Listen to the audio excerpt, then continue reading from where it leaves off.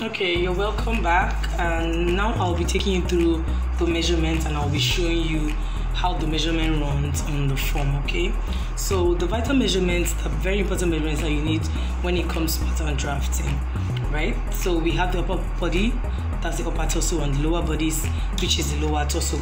The upper bodies is running from your waist upwards, while the lower bodies is from your waist downwards. Okay, so on the upper bodies, we have the upper bodies front, and we also have the upper bodies back, right?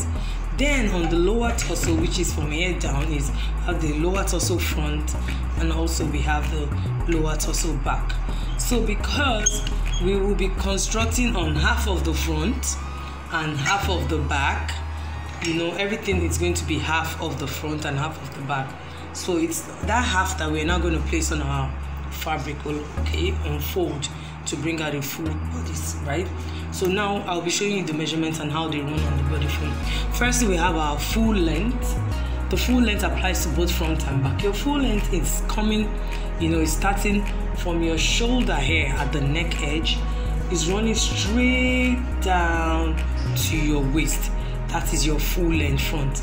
Likewise at the back, we have the full length back is from the shoulder here to running all the way down to the waist. Okay, then we have our center length front. Center length front, just as the name, the center of the body is here at your whole of your neck, running straight down to the waist. Likewise at the back, we have center length back. That's from that back where you have that ball bone there at the back, running straight down to the waist. Then we have the shoulder slope. We have the shoulder slope front and back. So the shoulder slope, just as the name implies, our shoulder actually is not straight, it actually slopes downwards. Can you see?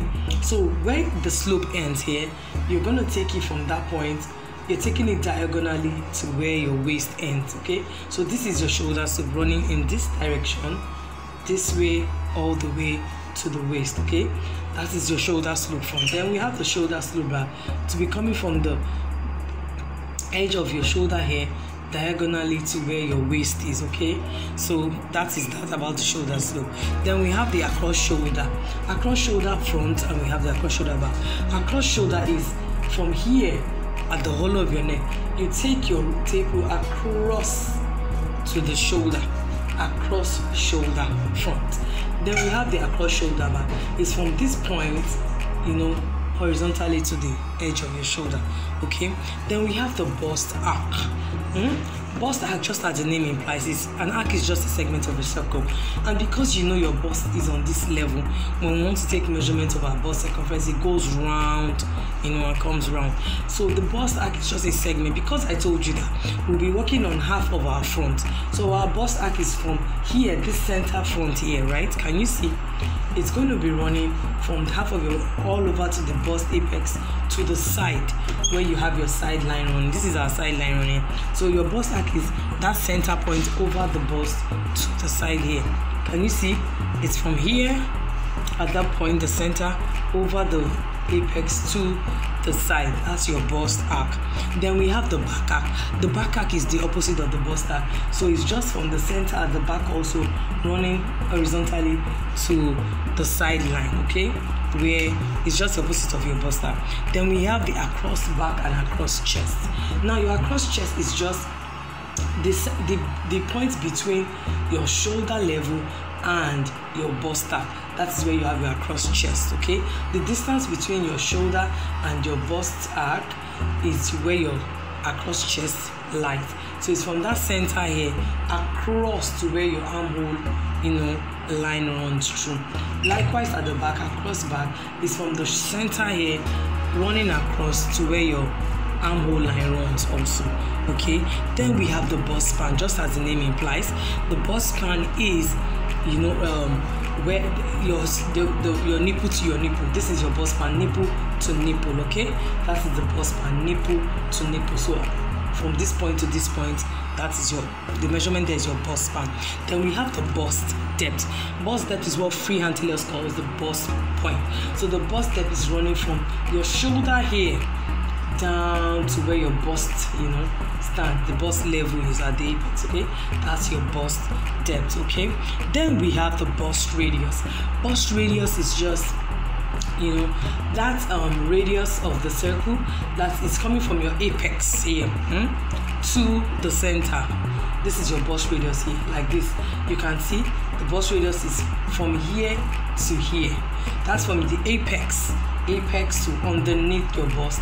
That is your bust radius. Okay, now we have the side length. Side length is running from your waist up on the side to where your armhole level is. That is where the bust that is where the side length is. Then we have the nail strap. Nail strap is just the opposite direction of your shoulder slope.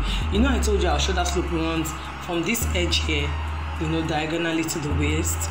Now we have our nail strap is from that point, opposite direction, where your shoulder slope is from here, diagonal. Now your nail strap is from the the neck on this side, diagonally to the side. Can we see? It's coming from the neck here, diagonally like this to the side. That's our nail strap. Then we have the armhole. Just as the name implies, the armhole is this, where your arm goes into your sleeve, the round space there. That's your armhole. The armhole is at the edge of your shoulder. It's between the edge of your shoulder and where your sleeve begins, round of that place. That's your armhole. Then we have the bicep. Just because this tummy doesn't have an arm, it is just your arm, that round point of your arm, okay, that biggest part of your arm, you call it your muscle.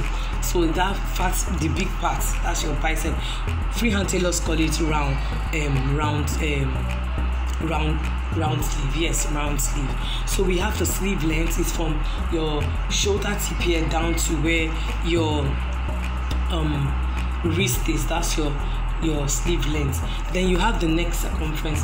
The neck circumference is just running round on the neck. That's your neck circumference, measurement of your neck all round. Okay, then we have the hip circumference. Hip circumference is just on your hip level all round. Okay, we have the bust circumference. That's your bust level all round.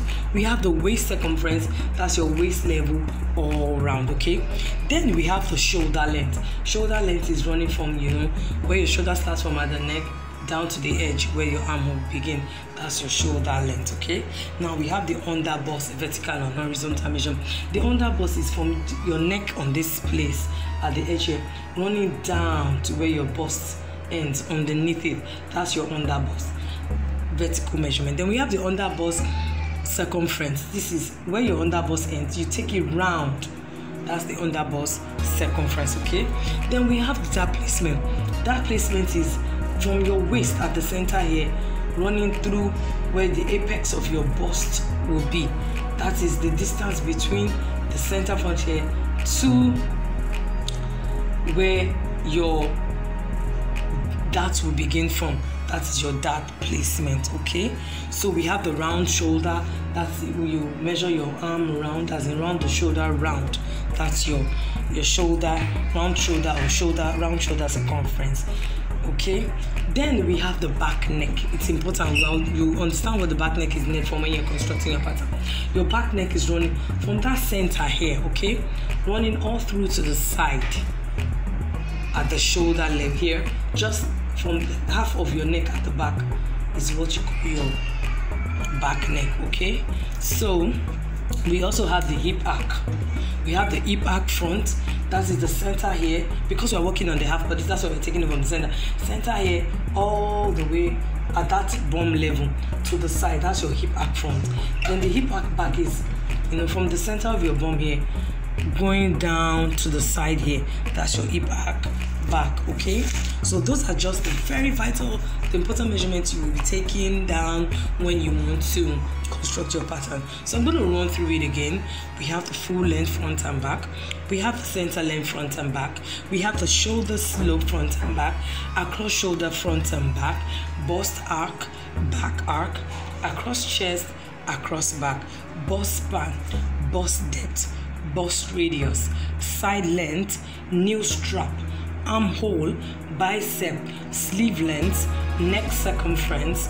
We have the hip circumference, waist circumference, bust circumference, and then we have the hip arc front and back, and then we have the waist arc front and back. We also have the round shoulder circumference, the shoulder length, under bust vertical and horizontal measurements. You have your back neck, you have your dart placement. So those are just all the measurements you need when you want to construct, your pattern. I hope you understand that, and I would like you to take your measurements on the human bodies. So now I want to explain further. Because on the human bodies, you are not able to know where your waist ends. In pattern drafting, your waist is not on your navel, okay? The navel is that point where we call the abdomen. So your waist is 3 inches above your navel. So when you want to measure your client, I will advise you that when you're measuring, the full length, you just take it from here up to the navel of the person, and then you subtract 3 inches. Is that clear? So that's how you get your full length front. Then when you want to get your center length front, you measure from the person's hollow at the neck down to the navel, and then subtract 3 inches, because normally the waist is 3 inches above the navel, but because of the way we are shaped, our bodies, there's so much flesh, so many people have grown fat, and then you're unable to know where your waist exactly is, okay? So when you fold and you bend to the side, your waist is just right at that point where your rib cage, the last rib bone of your rib cage ends. That is where it's between your rib cage and your hip bone here. That's where your waist is, okay? So that is how pattern drafting has been made, so you understand it better that way. So in the course of our lecture, you begin to understand where we place this measurement and the importance of all these measurements that I mentioned to you. Thank you, and I hope you understand. I'll see you in the next class.